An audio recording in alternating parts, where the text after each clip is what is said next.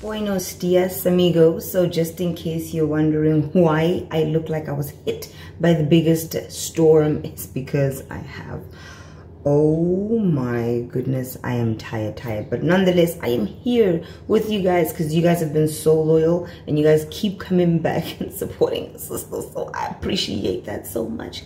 I love you and I appreciate you. Genuinely, I mean it. With that said, today I'm going to give you something that helps me during my weight training. Hopefully it may do the same thing for you. If it doesn't, please find something that does work for you. For me, this is it. So with that said, today I'm going to be making a mixed vegetable curry with some coconut rice. It is amazing, it's delicious, something that you shouldn't have every day, but once in a while won't kill you, especially if you're busy with your weight training. With that said, let's get into it. And thanks again for staying with your girl. Let's get into it. Okay, so we're going to start off by boiling our vegetables for 10 minutes in the microwave and then drain them out and leave them to dry up until we're ready to fry them. Then we're going to wash out our brown rice with some cold water first, then rinse it just a little bit, then add a little bit of boiling water to the mix and then just mix everything up. Then leave it to soak for about 10 to 12 minutes. Then we're going to move to our pots.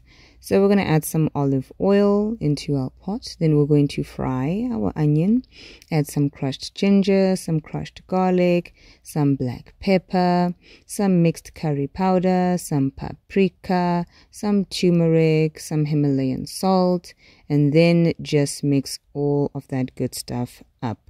Everything that you need to know about the spices or what type of spices they are is in the description below, just in case I missed something.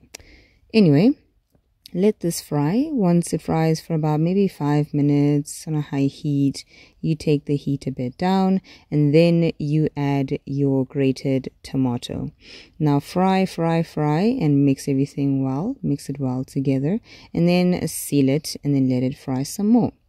Then we're going to add 2 cups of boiling water into another pot, which is the pot that you see right there on the left. And then you're going to add your coconut milk. And then we're going to add a little bit of some Himalayan salt.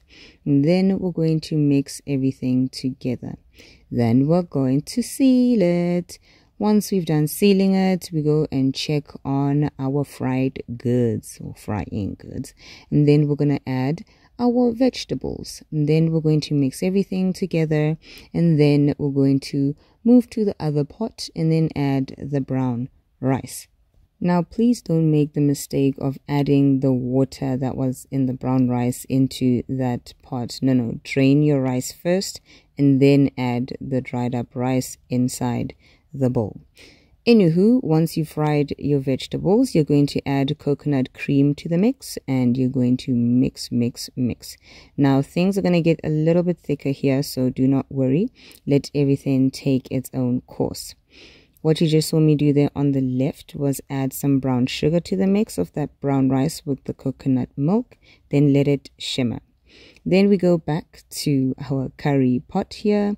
Then we add a little bit of that corn flour to thicken things up, just in case it is a little bit watery and runny. But not too much corn flour, otherwise it just becomes a lump or nothing. Mix that up and then add some dark soy sauce and your tomato sauce and then mix it up, give it a nice little mix and then seal the pot when you are done. And once you're done there, we're going to go back and check on our rice. We're going to add more coconut milk and more water. Just follow the description below. And then you mix it and then you seal it and wait for it to fully cook. Wait for it to fully cook. Please just keep monitoring your rice. Mix it if you need to up until it's fully cooked. It will be creamy, worry not. But this here looks delish.